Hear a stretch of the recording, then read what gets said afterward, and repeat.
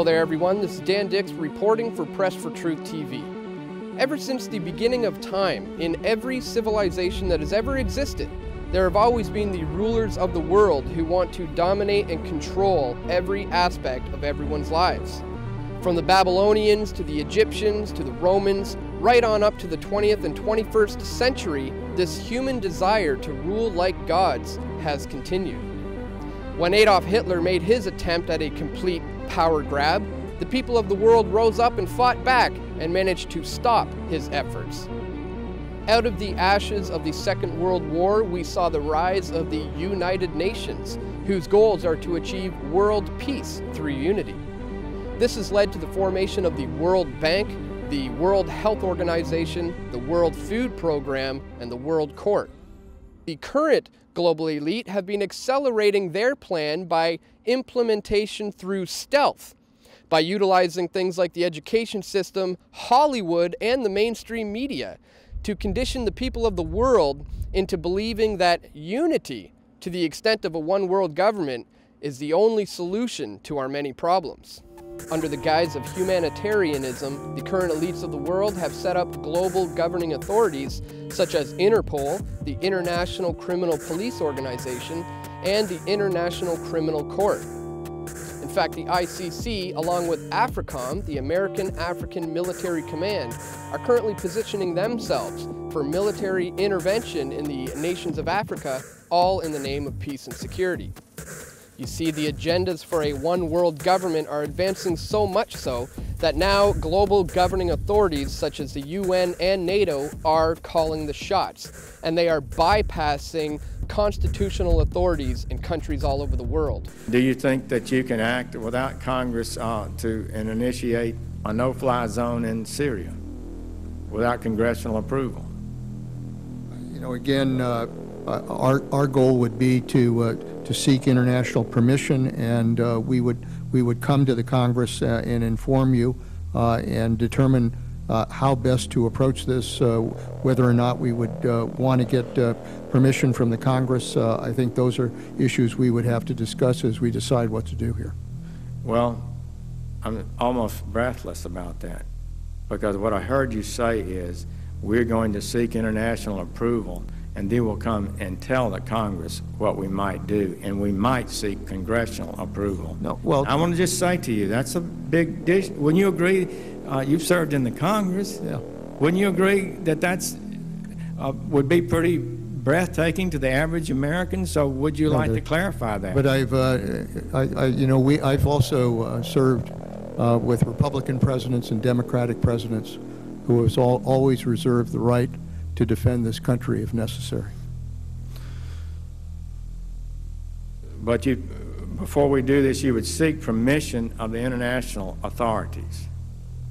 If we're working with an international coalition and we're working with NATO, we would want to be able to get appropriate permissions in order to be able to do that. That's something that, you know, all of these countries would want to have some kind of legal basis on which to act. What legal basis are you looking for?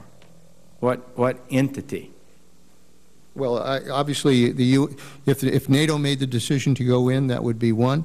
If we developed an international coalition beyond NATO, then obviously some kind of UN security resolution would be the basis for that. Coalition of. So you're saying NATO would give you a legal basis, and an ad hoc coalition of nations would provide a legal basis? If we were able to put together a coalition and were able to move together, then obviously we would seek whatever legal basis we would need in order to make that justified. I mean, you know, we can't just pull them all together in a combat operation without getting the legal basis on which to act. Who are you asking for the legal basis from? If it's obviously, if the UN passed a security resolution as it did in Libya, we would do that. If NATO came together as we did in Bosnia, we would rely on that. So, you know, we have options here if we want to build the kind of international approach to dealing with the situation. Well, I'm for having an international support, but I'm really baffled by the idea that somehow an international assembly provides a legal basis for the United States military to be deployed in combat. I don't believe it's close to being correct. They can provide no legal authority. The only legal authority that's required to deploy the United States military is the Congress and the President and the law and the Constitution. We are being led to believe that the U.S. military has intervened in countries like Afghanistan, Iraq, and Libya to bring them freedom and democracy. However, more and more people these days are beginning to see through the lies. We can see that they have their eyes set on Iran, Syria, and Sudan, as well as Uganda, the Congo, and many other nations in Africa. The completion of the European Union is just one economic crash away, and the North American Union agenda is still on the table as we speak.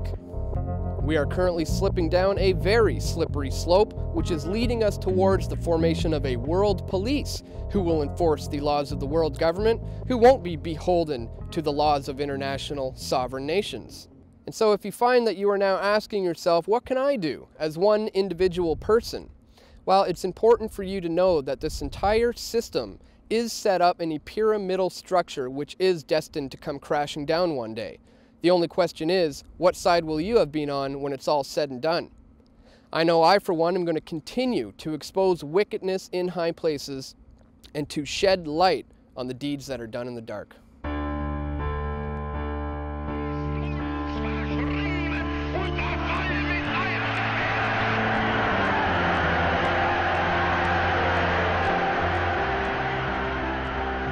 The hope that each of us has to build a new world order in which nations and peoples with different systems and different values can live together in peace. We have before us the opportunity to forge for ourselves and for future generations a new world order, a world where the rule of law, not the law of the jungle, governs the conduct of nations.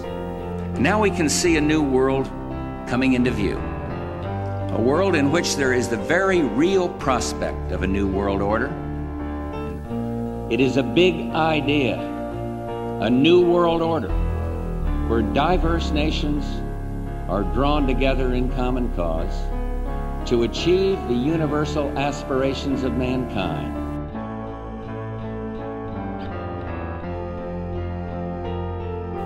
Out of these troubled times, our fifth objective, a new world order, can emerge.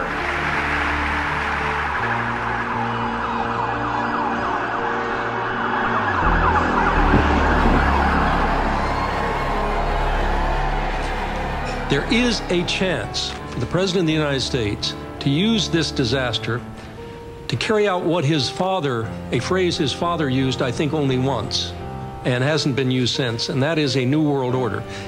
There's a need for a new world order. In the next few years, a solution will emerge, that people will look into that cauldron and decide that they have to learn their limits. But I think that at the end of this administration, with all its turmoil, and at the beginning of the next, we might actually witness the creation of a new order. After 1989, President Bush said, and it's a phrase that I often use myself, that we needed a new world order. It is a new mindset that the world now needs. It is a real, global New Deal that we need, an ecological and an economic New Deal that we need. In the name of France, I call upon all states to join ranks in order to found the new world order of the 21st century. I think a new world order is emerging, and with it the foundations of a new and progressive era of international cooperation. We need a world of shared global rules, founded on shared global values. When we are successful, and we will be, we have a real chance at this new world order, an order in which a credible United Nations can use its peacekeeping role to fulfill the promise and vision of the UN's founders.